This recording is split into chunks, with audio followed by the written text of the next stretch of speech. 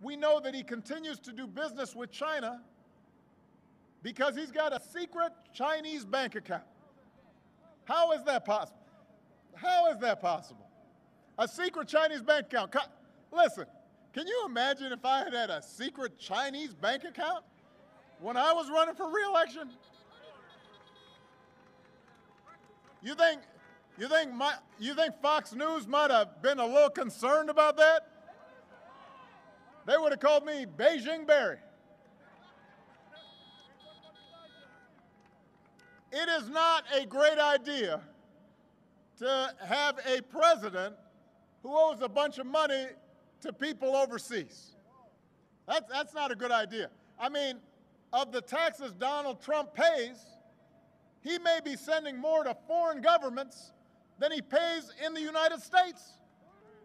His first year in the White House, he only paid $750 in federal income tax.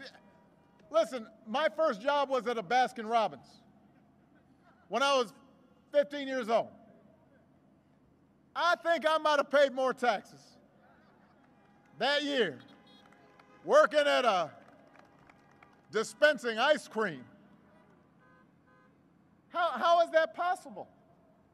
How many people here paid less than that?